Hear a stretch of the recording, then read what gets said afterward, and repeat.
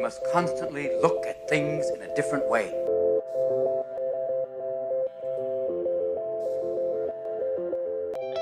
The Healthcare Education Transformation Podcast was created by two physical therapists out of the desire to learn more about the different educational roles in physical therapy and healthcare, and how healthcare education works by talking with educational leaders and people with different perspectives within physical therapy and across interdisciplinary lines on how education can be improved to disrupt the status quo of healthcare education. This is our journey, and thanks for listening.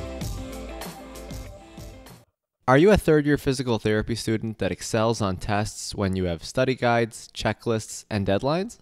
With all of the information available about how to prepare for the NPTE, it's easy to get disorganized and not feel prepared going into the big day.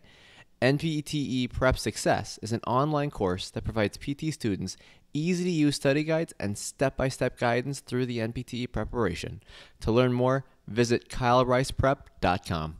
Thank you again all for your continued support, and now for the show. Joe, I'm going to actually ask you this one first because, apart from, what you've mentioned already, what in your view makes a clinical experience and an instructor top-notch? Yeah, so I guess I set myself up pretty well for this one. I think if you're in a setting that you're really interested in, that's the number one. My mother-in-law happens to make an alleged world-famous coconut cake.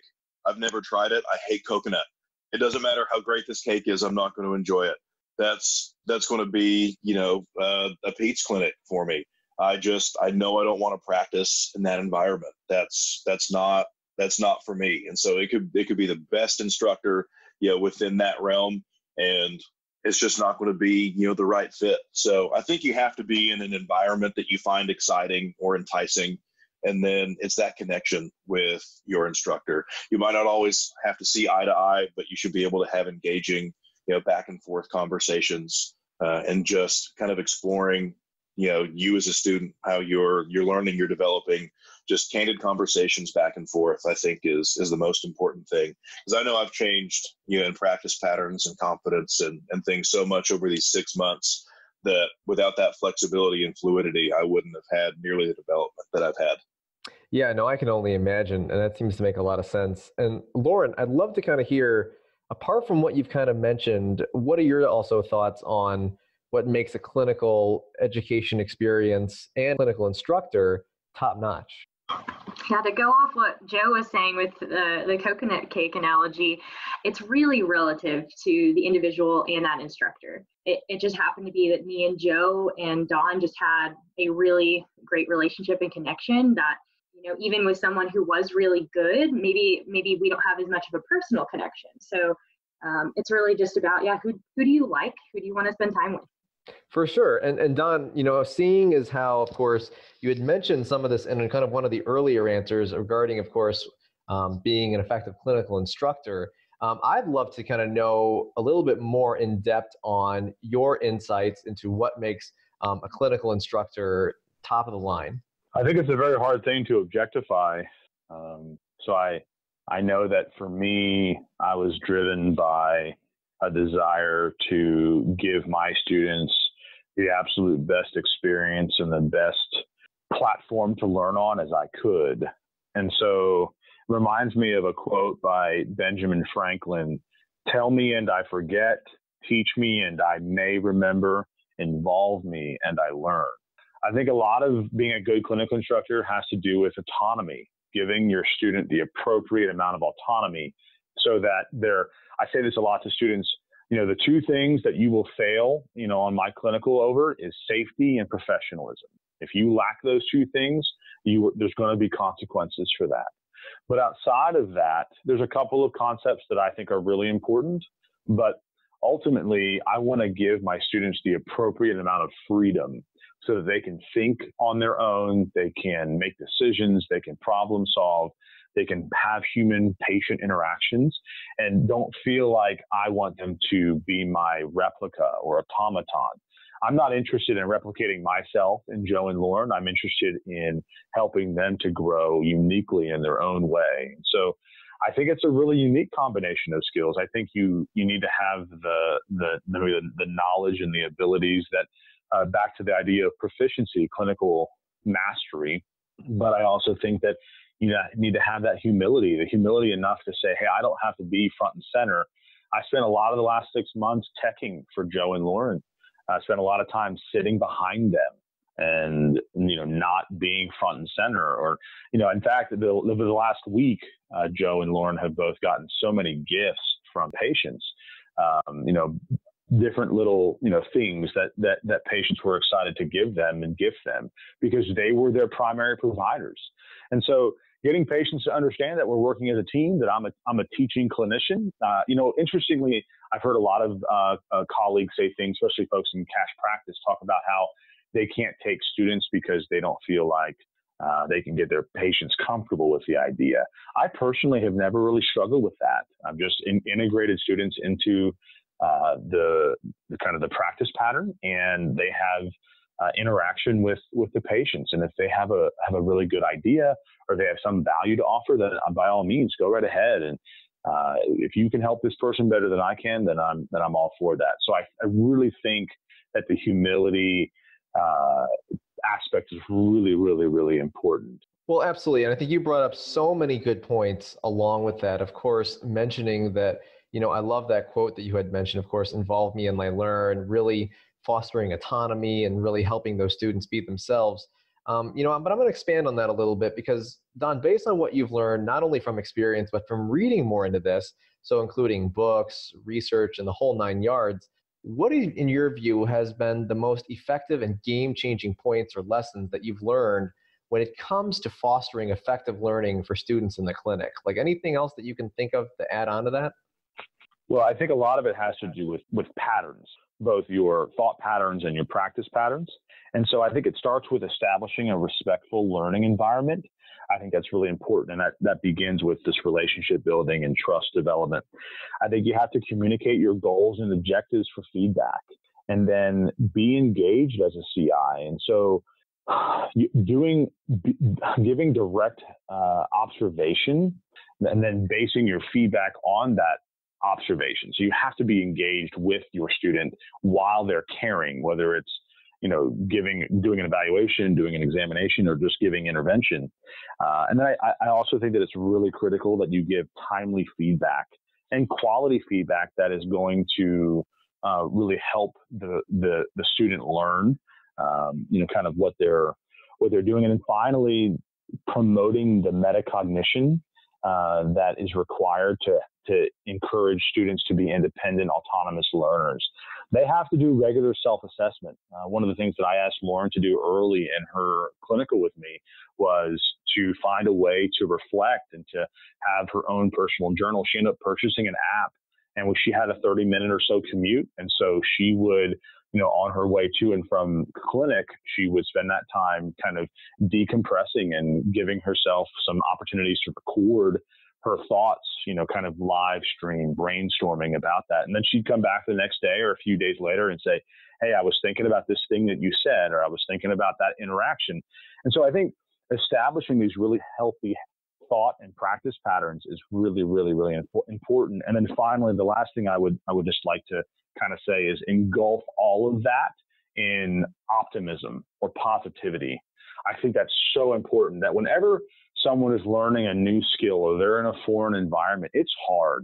And even if you've been there for 5 or 10 or 20 or 50 years, it's still hard for your student. And so as a CI, don't forget how difficult it was. Like I remember being on my ortho clinical, and I had never really worked in a PT clinic as a tech. And so I had never seen an old E-stim unit that had the dial. And I was probably in my first week. There was an older gentleman with, some modality, shoulder stim and heat or cold. I don't remember. But his bell rang, and I just was trying to be helpful. And so I ran over and I grabbed his little old stim machine and I flipped the dial. Like I turned the dial really quick. And unfortunately, I didn't turn it the right way. I turned it up instead of down. And so this patient, who really wasn't my patient, he screamed out in pain. And I was so terribly embarrassed. And I just appreciate in that moment, I made this mistake. And I appreciated that my CI, and I remember this a lot. I appreciated that she wasn't like super hard on me. It was a mistake. I turned the thing the wrong way. And every time that I go to a stim machine to take someone off, we see a lot of high school athletes who come in, for the bump and bruise clinic in the morning. And so every time I go to take someone off of a stim machine, I think about that and I go, which way does this dial need to go? I need it to go counterclockwise. I don't want to zap another patient. And so just the idea of putting all of that, all of these life lessons that we're trying to give our students into a positive framework and a positive environment, I think is really important. So Don, I'm kind of curious because one thing that, of course, we have to recognize in being clinical instructors is that, the clinical pressures for outcomes to maintain relationships with referral sources, the clinic reputation, and sometimes, depending on the setting and a few other variables, it can be challenging to kind of set up a safe space for a student to fail and learn with the risks of failure causing potential problems to the clinic. So how do you recommend to a CI kind of the best way to facilitate the best learning for the student along with kind of avoiding potential backlash to the clinic? Like, how do we make the best of both worlds on this one? Because I could see how this could certainly be an issue for sure. Yeah, this question reminds me of Jocko Willink's book, Extreme Ownership. That's really my answer, is anything that happens in your clinic under your license, you are responsible for. So if a patient has a really good experience and a referral source is happy, then I give all that credit to the student. I'm so happy for them. I'm so happy that they had a good experience, that they did good work, and that everyone, all the constituents involved are happy. If a patient is having had a poor experience or they're unhappy or a referral source is unhappy, I take ownership of that. That is my responsibility, because back to this idea of optimism, I want my student to have a positive experience. That doesn't mean that I shield them from harsh feedback or, some things that I think they really need to focus on to get better.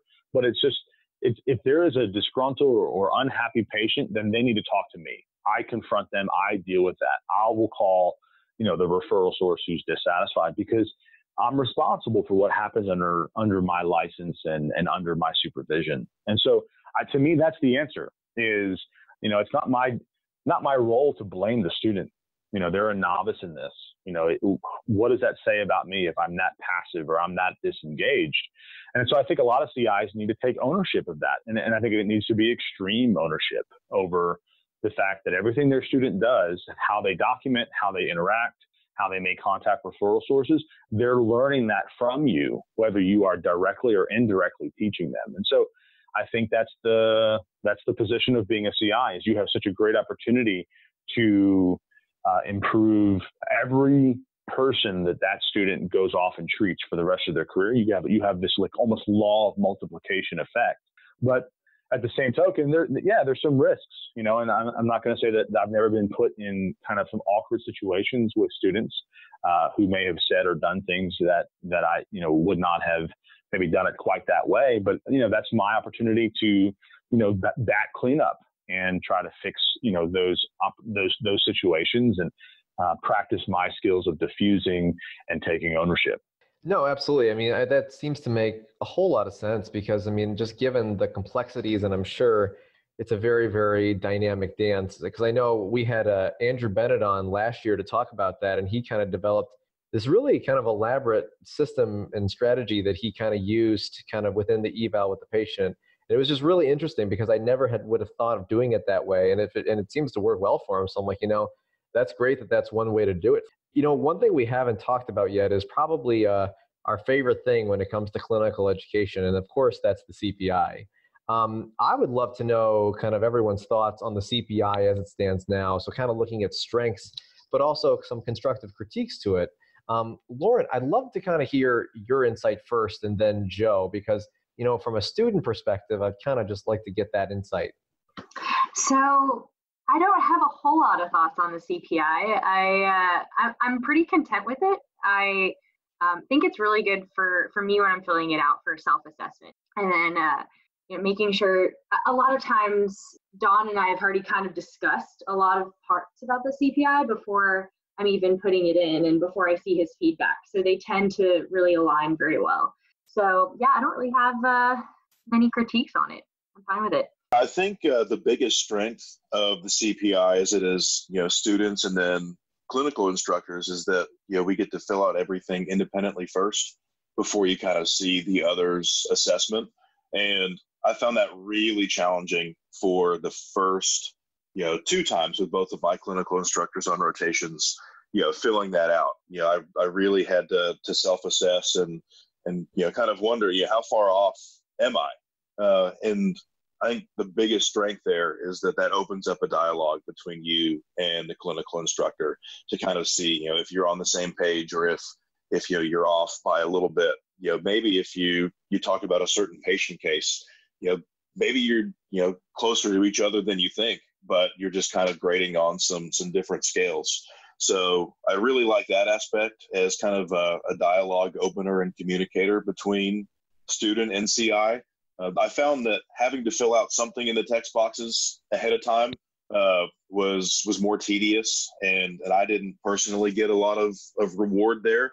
I got the most reward from the conversations back and forth, after looking at how, each of us in this partnership kind of assessed my performance versus trying to, guess ahead and fill out those boxes. So I think the best strength is that it's, a dialogue opener, and I got the most reward after the scores had been submitted instead of, sitting down on the front end.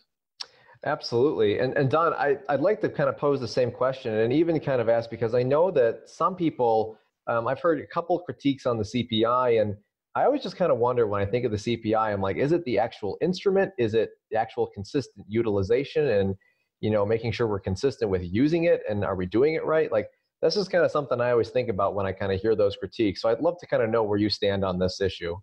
It reminds me of an Albert Einstein quote: "Not everything that counts can be counted, and not everything that can be counted counts." I personally think that you're asking for a subjective assessment from a CI, based on their student. And so I feel like there's maybe some added level of complexity that may be unnecessary. I'm not real familiar with the evidence behind the CPI, but I think that sometimes I feel like when I'm filling, out the bar graph and I'm typing in things, that there's a lot of redundancy between different items. And so I feel like I'm always kind of rushing to get down to the last one, which is, what are the students' strengths? What are the students' areas of that need to be improved? Would you say that this student is ready to take on a full caseload in your practice? Like, are they ready? And then do you have any other advice for them? So I'm in favor of simplifying the CPI. I think it's fine the way it is, but if there's any way that we can simplify, just like I think that questionnaires for our patients, subjective questionnaires, I think that they need to be simplified. I think that if we could get those things down from, 20 and 30 and 40 questions to like 1 to 3 to 5, I think that we need to simplify these processes because it's already, arduous or kind of laborious enough that, like, for example, one of them that I've talked to other CIs about that kind of frustrates me is cultural competency. If you're a graduate student, you're a doctoral level physical therapy student, and you don't have cultural competency, you can't interact with people of a different ethnicity or a different culture with a non-judgmental, respectful way, then should you be in graduate school? How did you get here? And if you can't do that, then how are you possibly going to be a practitioner? And so there's some things like if you can't do that, that's a red flag. So I think that I'm oftentimes just trying to rush towards the end and get to that sort of free text box and say, what are these person's strengths and weaknesses, and what is the plan of action to help them get through that. For sure, and it's certainly a big topic, because I know we've had a few people on to discuss the CPI specifically, and learning more about that. It's really kind of interesting how the complexity of it and how it was all formed, and it's certainly enlightening to say the least. But I think your points on there, to kind of make things simple, certainly seems to hold value, because I know that's a common thing I've heard from other CIs as well. And Don, I know this next question could probably be a whole separate podcast of itself, but I'd be really curious to kind of gather your insight and your transformation on how you've really changed and grown as a CI from when you started being a clinical instructor, and kind of what are aspects of clinical education or clinical instruction are you currently still working on and really refining at this time? Sure. So right now I've been reading this book called The Second Mountain by David Brooks. And I would say that the first few students that I that I took as a CI that I was still on my first mountain, which is a metaphor for representing my own self-interests, that I looked at the student as they were there to serve me or serve our patients, that they were, kind of part of the support staff. And so I would say about my third student is when I had a student who made a really big commitment. She took a big risk. Her name was Miral Javadafar, and she left Queens, New York, where she had spent her whole life in the 5 boroughs. She played college basketball. She was at New York Medical College, and she took this big risk, and she moved to Southside Virginia in a town called Chatham of 1,500 people, where she came to be my student for 3 months. She had never lived rurally. She had never lived outside of the big city. And she took this huge risk, made this big commitment, moved all the way down here. Her parents were scared for her. She had just a great openness and honesty and a willingness to learn. And she just would say all the time, she'd say, "I'm just happy to be here." And it was her energy, it was her spirit, it was her willingness to put herself in a foreign, uncomfortable situation that really helped me to transition from a first mountain kind of perspective to a second mountain perspective that Brooks talks about is, being others-centered, focused on being self-giving. And that's where I started to really evolve and change and recognize that these students aren't here for me. I'm here for these students. And so one of the things that I've already aforementioned that I love to do, and I did this with both Lauren and Joe, was I would tech for them. If they had 2 patients in a row, I'd love to kind of step into the room and say, "Hey, your next one's here. What can I do?" Put them in a situation where they have to multitask and they have to, finish up with one person and have another one get going, or, clean up after them in the room, because that's my responsibility as a second mountain, kind of person dedicated to the others in my life, that I want to take what knowledge and skills and abilities that I've cultivated on my first mountain of self-creation and self-transformation, and I want to be able to devote that to those around me. Because ultimately, when it's all said and done, what is a successful life? It's the people that were closest to me, my family, my friends, my students.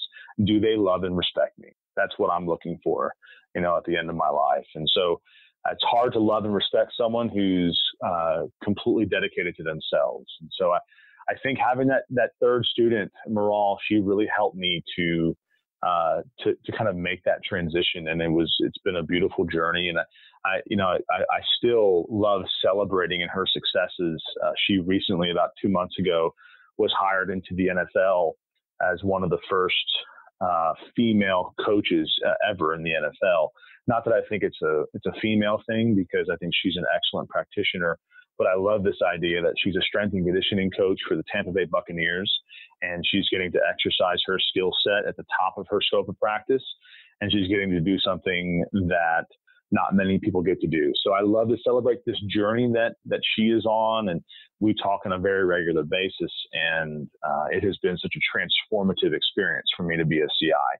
That's why I don't understand when a lot of my colleagues, they don't understand why I select or I elect to be a student, a CI so regularly.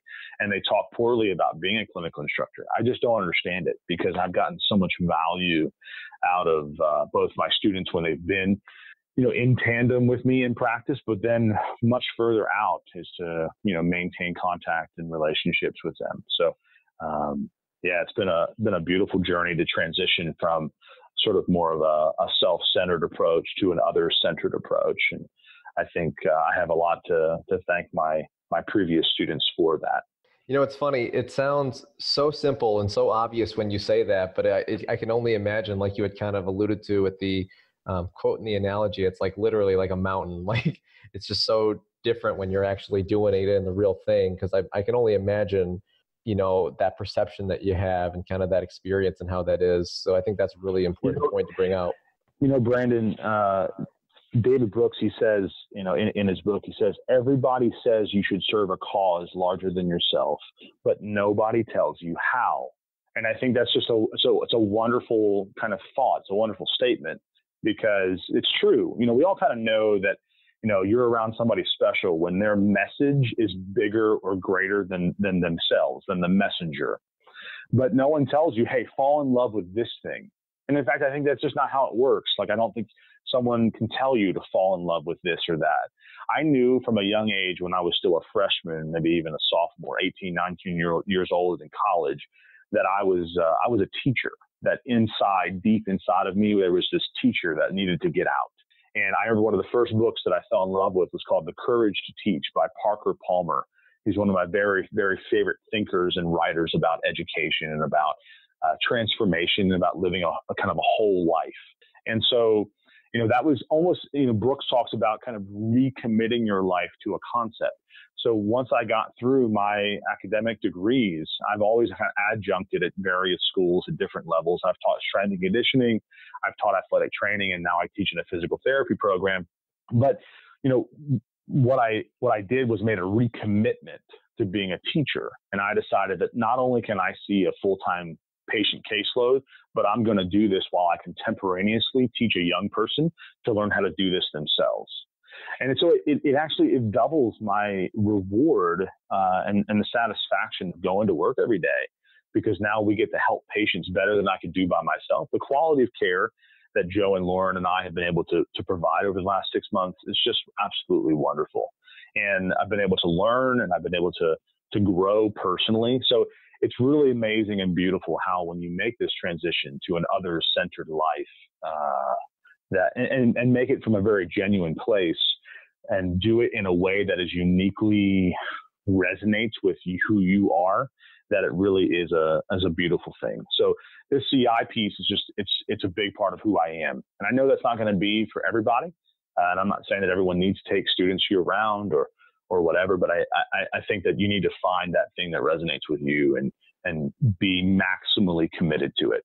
No, I mean, that's very strong advice. And I think one thing to add to that is, I think it's really remarkable is how not only when you're doing your work, you're not only just treating and helping patients and students, but think how many more patients you're actually helping as a result of training your students as well. I mean, that just exponentially increases. So that's great that the impact that can have is from so many different avenues. And, we always like to kind of finish up and wrap up every episode with kind of this last big question. Now, this does not need to be clinical education specific. This can be about anything that was either talked about tonight or even something totally different that's unrelated, because we believe this is probably one of our biggest questions. And of course, the question is, if you could change one aspect of healthcare education, now whether that be physical therapy or otherwise, which aspect would you change and how would you change it? And Don, let's start with your answer on this one, because this is a big question. I would make it more interdisciplinary.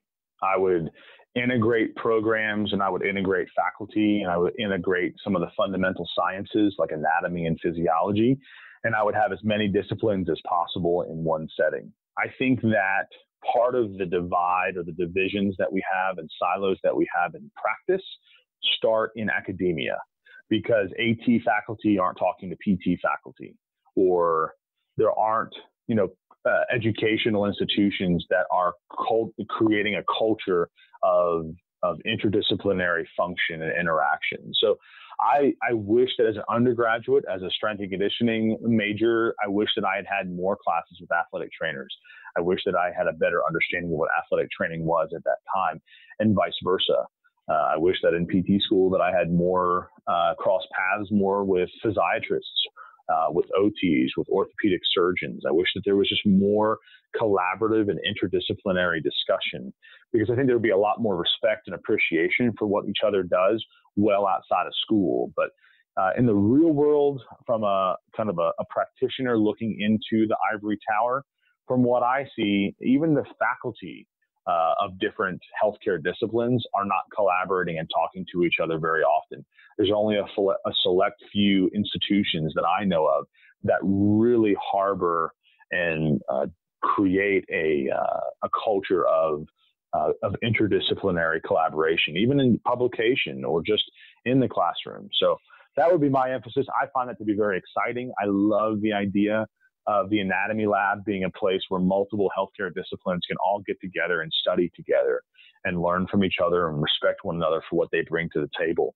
Yeah, and ironically, Don, that is one of our most common responses that we get to that question. That's actually our third most common. So I think that's really interesting that you brought that up. And, I'd love to kind of hear your students' perspective now, especially being relatively newer to the profession a little bit. I'd love to kind of hear, Lauren, so what if you could change one thing about education, what would you change and how would you change it?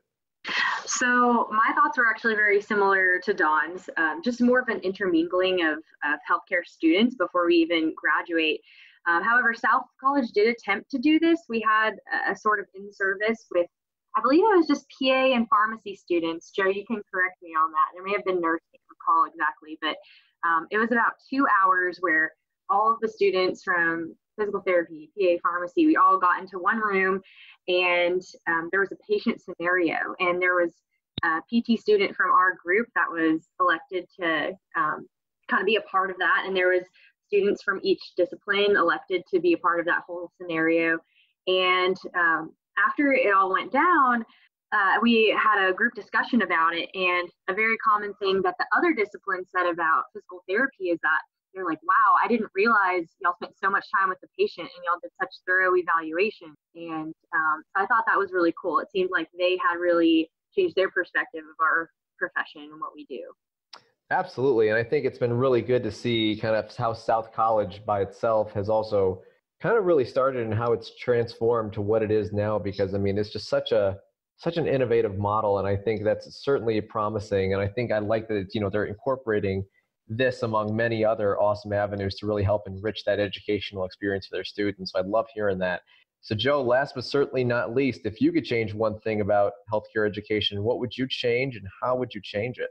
Now, this is something that I've at least seen a little bit with our program at South College, and I promise this is not a shameless plug for my clinical instructor. My CPI is already done, so that's official. But the class that Dawn actually led was a mindfulness course.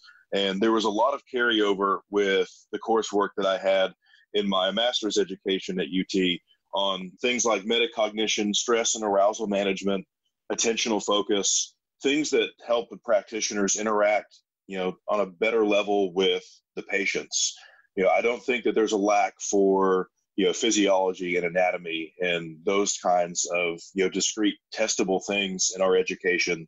But how do we actually interact with the people that we have in front of us? Motivational interviewing, those kind of harder to teach skills that you can't just put into, a multiple choice test answer, but that are necessary for us to carry out, and implement all this knowledge that we have. So from what I've seen, this is a direction that we're moving into. I hope it becomes more and more mainstream as education continues to progress.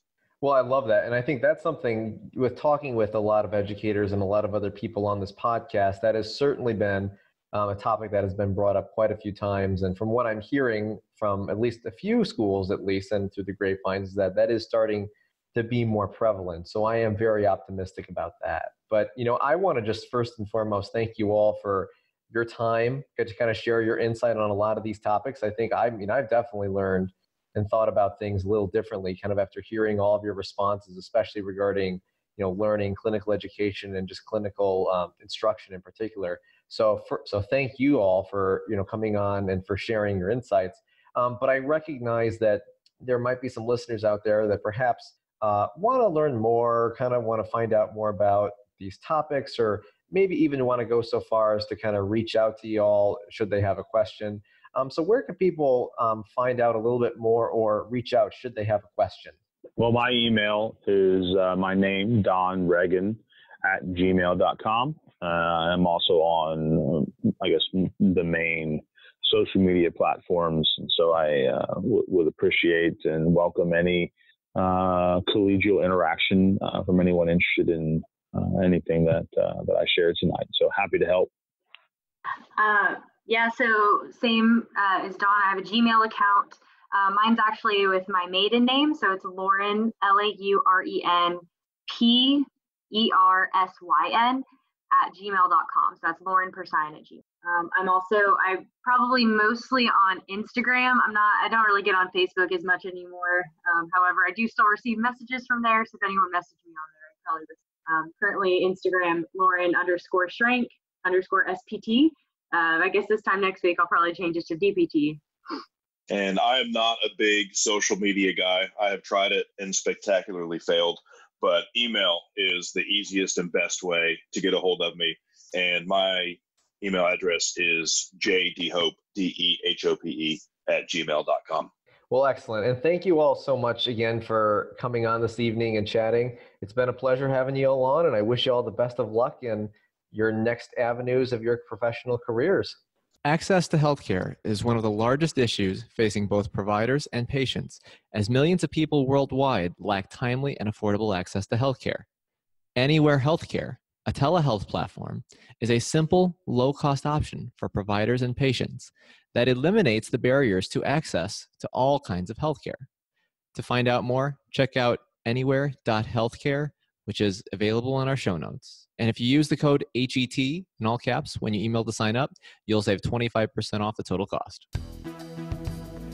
Thank you for attending class today, and we hope that you learned something and gained value from the content. If you'd like to schedule office hours with us, feel free to add us on Twitter at HET Podcast, on Instagram, HET Podcast, on Facebook, the Healthcare Education Transformation Podcast, and the homepage, healthcareeducationtransformationpodcast.com. And for those of you following along in the syllabus, extra credit can be obtained by liking us, sharing us, and leaving a review. Let's continue our journey up Mount Educational Success as lifelong learners.